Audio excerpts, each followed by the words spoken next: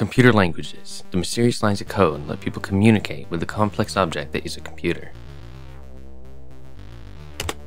They solved a problem that was decades old and only getting worse as time progressed. That is, complexity. Before languages existed, large arrays of levers were the fastest way to create programs. This was slow and difficult to do correctly. Computer scientists' solution to this issue was to make a higher level way to interact with the computer, which is a computer language. This allowed them to build programs without directly writing the bytes. Instead, software called a compiler would automatically create those bytes based on what they wrote in the computer language. But computers can't process languages like English, using sentence structure and nouns or adjectives. Instead, they use special words and symbols to explicitly tell the computer what to do. The first ones look archaic by today's standards, but they greatly increased productivity and made programs much more readable. Everything you interact with daily originates from some source code, from internet browsers to your smart toaster. And here's where I get into what this video is all about. It's many programmers' dream to someday build their own language, given it is what powers all computers and their programs. Although, it seems like a daunting task. It is among those other unachievable dreams, like making an operating system or making a AAA quality game. But I will show you how I was able to make my own language, and hopefully inspire you to create one yourself. I have to decide on a few things before I start. First, should it be compiled or interpreted?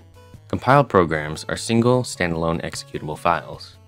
They don't depend on any other programs to run, but they also need to be compiled first. Compiling takes a code and transforms it into machine code, which doesn't resemble what was written at all and can't be edited without recompiling.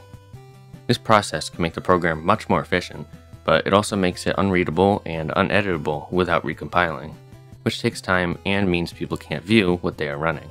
Interpreted programs run the code directly. This means you need to have the interpreter program installed and have the code you want to run. The interpreter goes through the code line by line, reads the instructions, and then executes them. This process means the program won't be optimized, so it may run slower, but it also allows users to view the code they are running and to tweak it. An example of a popular interpreted language is Python. I decided the type I would go with is interpreted, due to its better ease of use, and also just because it would be likely easier to create. I may create a compiler sometime in the future, but right now that is far too big of a task for me to do.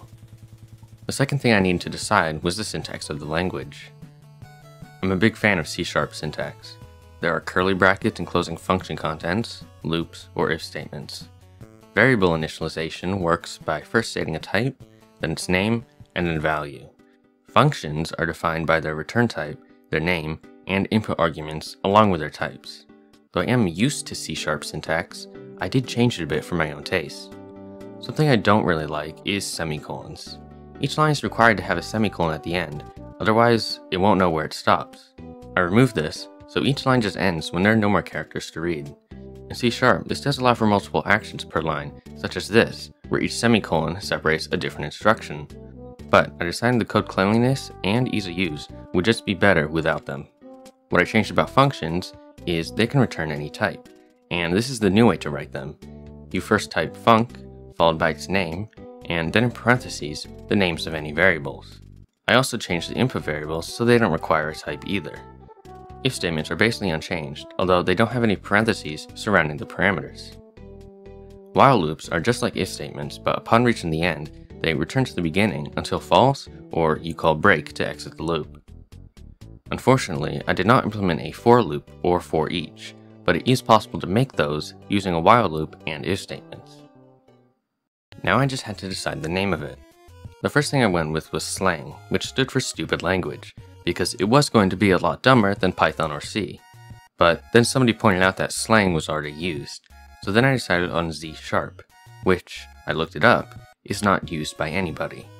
It pays respect to C#, which I borrowed some syntax from and just really like.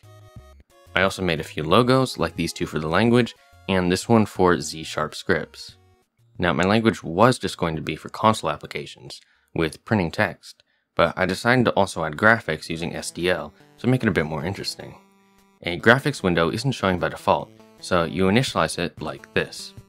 You call a built-in function called zs.graphics.init. Then you provide 3 arguments. First, the title. This is what will display on the top of the window, right here. It is normally just the name of your game or application. and the next two are the screen's width and height. Those are just what they sound like and change the size of the window to the desired resolution. zs.graphics.init is just one of a large set of some built-in functions and variables, like these math ones and all of the other graphics functions. Some can be done completely in C#, such as clamp or round, but complex ones that require C++ to work have a special name. It follows this guideline: zs.thecategory.the function name. All functions that require direct access to C++ libraries, or are more complex than just a simple number operation, need special functions in the interpreter. When you initialize the graphics, you need to have two other functions in your script: start and update. Start executes once at the very beginning, like main. This is where you can initialize sprites and certain variables. Update runs once every frame after start. You put movement here and draw sprites. Now, I won't get too in-depth with most other types or functions, but I do have things like vector2s, sprites, and functions to get key presses. All of those I used to make a simple game. I decided to make Pong. If you are somehow unfamiliar, it's a two-player game where each player can move a paddle vertically on their own side of the screen. You want to hit the ball into the other player's side and try to get it past them, which will then score you a point. It's basically a very simple version of air hockey that they somehow thought looked more like tennis. It's a very well-known and common practice for coders to make a Pong clone, to either explore language, graphics library, or just try to get better. Surprisingly, I've never actually made a Pong clone before, so the Z# version will be my first one. The first thing I tried doing was drawing some simple rectangles. I got the left paddle and the right paddle initialized and drawing. You may already see a problem though, and that's that they aren't centered. More specifically, the sprites that I'm drawing are corner aligned rather than center aligned. This means that when I change the position of the sprite, it's actually changing the position of the top left corner. This makes everything slightly offset. I fixed this though by adding my own sprite class, which contained all of the information like position and scale, then applied the appropriate offsets to correctly center the sprites. And there we go, it works. Since this is just a static image, now I need to add controls. I already created a function for getting key presses, so you can just use getKey along with its name to check if any button is currently held down. I use this to make the paddles move up and down, and also limited their positions with the clamp function, so they stay within the screen bounds. Now that the paddles can move up and down, they need a ball to interact with. I created another sprite in the middle of the screen and start moving it left. But then it just keeps going. It appears I have forgotten to add collision. So, after a few hours, I got a simple axis-aligned collision system working, which takes two input sprites and returns true if they intersect. The ball now bounces off the two paddles and upper and lower walls. It will also respawn in the middle of the screen if it gets past one of the paddles. Now I want to keep track of the score. Similar to the sprites, I created a custom class for loading in the font and updating the text and its attributes dynamically. Now each side will have its score incremented each time it gets the ball past the opposing side. Throughout the making of this Pong game, I had many performance issues, which I initially just blamed on my bad code and my interpreter not being good enough. Then after many hours of grief, I looked up a little bit. The interpreter was in debug mode. If you've ever developed in C++, then you would know that leaving a program in debug mode can immensely decrease performance. This is what my game looks like in debug mode, averaging under 20 frames per second. And this is what it looked like in release mode, over 300 FPS. Sometimes it isn't bad code, just accidentally leaving it in debug mode. After the game was done, I also added a simple AI for those of you with nobody to play with. It just matches the height of the ball and is actually impossible to beat because of that. You may have also noticed that there's a net in the middle of the screen. This is just a dotted line I drew in a sprite. Actually, everything I'm rendering is an image on my computer. I can swap these out with anything else if I want to, so you can actually have a customized game of Pong. For those of you who want to make any programs with C#, I compiled it for Windows and Linux. I've never compiled code for Linux before, even though I use Arch and Ubuntu quite often, so learning how to do that, creating a CMake file, and tracking down all of the dependencies I used was quite a process.